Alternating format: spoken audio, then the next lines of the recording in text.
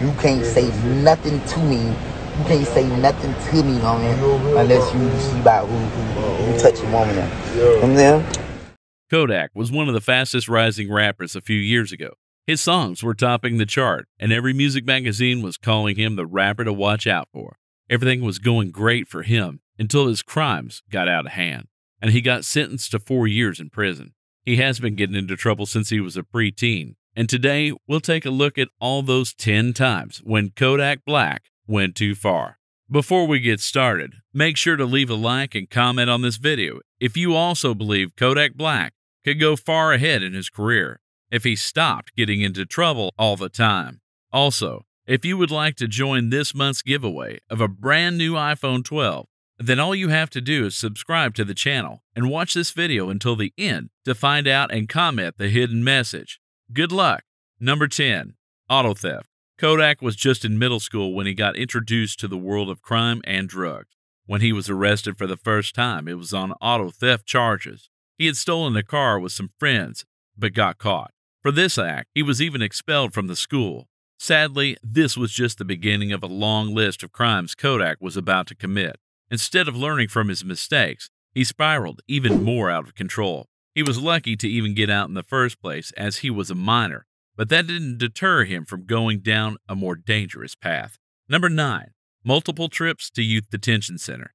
Since his first arrest in middle school, Kodak didn't leave the wrong crowd. Throughout his teens, he kept going inside and out of detention centers. When he was 17, some producers spotted the talent in him and got him out on bail. But even after becoming a star, he wasn't about to change his devious ways. Number 8. Beaten a girl. In 2016, while Black was tasting success with hits like Skirt, he was also facing sexual harassment and battery charges for hitting a woman he allegedly hooked up with. For the next 2 years, the case kept on going, and Black said this was just to mint money out of him. Then, in 2018, another woman came forward and filed a case against him. She was a bartender who recognized that Kodak was the one who kicked her. By going out, he had also violated house arrest terms, and that resulted in him getting arrested. He then got out on a $100,000 bond bail. Around this time, Kodak had made a name for himself, and even his court appearances were being covered by the media. Number 7. Child negligence. For the most troubled personalities, their redemption arc is often their families. They could have been in trouble out on the street, but then they treat their families well, which makes fans think that they might just be misunderstood. For Kodak, even that isn't an option. In one of his Instagram live sessions, he was flaunting his guns and drugs while his child was present. The video made its way to the authorities, who then inspected it and then booked him on various charges. Kodak then later tried to get out of his trouble by saying there were no drugs present and the guns didn't belong to him, but the police didn't believe him. Number 6. Firearms smuggling. In 2019, Kodak was arrested at the Canadian border in Niagara County for having guns and drugs in his possession. He initially told police that it was his licensed gun, and he had complete papers to prove it. But then the police found out later that he had lied to get the gun, and there was false information in the documents. For this crime, he went to prison for 360 days. He was then released on a bond for $40,000. After this, the officials warned him that he need to stop bringing firearms everywhere with him. He sadly decided to neglect their warning and was arrested before his concert in Miami. This time, he didn't get out easy. The FBI was on to him, and they made sure he couldn't get out of a trial. He was in the FBI's custody and eventually took a plea bargain which had him getting sentenced for 4 years. Number 5. Misbehavior with the therapist. In 2017, Kodak was under house arrest after he was bailed by his producers. Since he had been getting in trouble for a long time, the judge made counseling sessions mandatory for him. Kodak didn't like this idea and wasted another opportunity of getting on the good side. They were group sessions where one therapist was helping a bunch of people. Kodak only created a riot in all these sessions. He kept on burping whenever he was asked anything by the therapist Ramona Sanchez. After annoying her with burping, Kodak even got physically violent with her. After seeing his dangerous attitude, she tried to call 911, but then Black hit her and even broke her phone. After this, Ramona told the court that she is unable to help him and suggested one-on-one counseling for him as he disturbed others in the group once. For assaulting Ramona and breaking violations, Kodak was looking at an 8-year sentence. Number 4. Feud with a prison guard.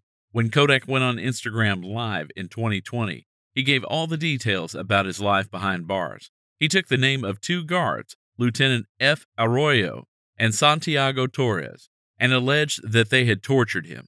He said Arroyo had beaten him, berated him, and often even inappropriately touched him, only to mock him. And for Torres, he said that she didn't physically hit him, but definitely misused her power, especially when it came to giving him medical attention. Kodak recalled that he was not given medical care for many days, and it was all just to torture him. When the guards were asked about their behavior, they said that Kodak was an extremely difficult prisoner, and now he was just acting like a victim to gain sympathy. They denied giving him any harsh treatment, and whatever they did, the guards said it was as a result of his own instigations. Number 3. Brawl in prison. When Kodak was in prison, he was also raising hell to annoy the authorities. He started fights with fellow mates, and whenever they used to retaliate, his strategy was to ask for relocation. He tried many times to move to low-security prison, as he thought he was an easy victim in prison, especially due to his celebrity status. For his behavior, he was often sent to solitary confinement, but every time he was back, he started acting the same way again. Number 2. Filing for clemency. One of Trump's last acts as president was to give clemency to 73 prisoners. Among those 73 were 2 rappers. One was Lil Wayne, and the other was Kodak Black. Kodak had written many times to Trump about getting him out of there. He even used the whole prison guard torturing him situation to sue them and get out of there. When he was granted clemency, many people were livid with him. People were enraged, as there are so many innocent people who live their life behind bars but never get a fair chance to get out of there. Kodak was arrested for things he had actually committed, whether it was possession of guns and drugs or him assaulting and beating women. According to many, he didn't deserve a chance, and once again, Trump was criticized for his decisions. Number 1. Instigated fans. When Kodak was in prison, he asked fans to trend the hashtag #FreeKodak, as he has many young impressionable fans who, without thinking it through, started attacking the police department on Twitter and were constantly using this hashtag. His crimes were extremely serious in nature, which is why the authorities didn't react much to the outburst of his fans, but his move was disliked by many. He tried to manipulate teenagers and was asking them to create mayhem without showing any signs of improvement. And with this, we have come to the very end of this video. If you know anything else about Kodak that you'd like to share with us, please write a comment below. Also, let us know what you thought about this video below. Don't forget to leave a like, and if you're new to this channel, make sure to hit that subscribe button for all future content. Thanks for watching. Until next time.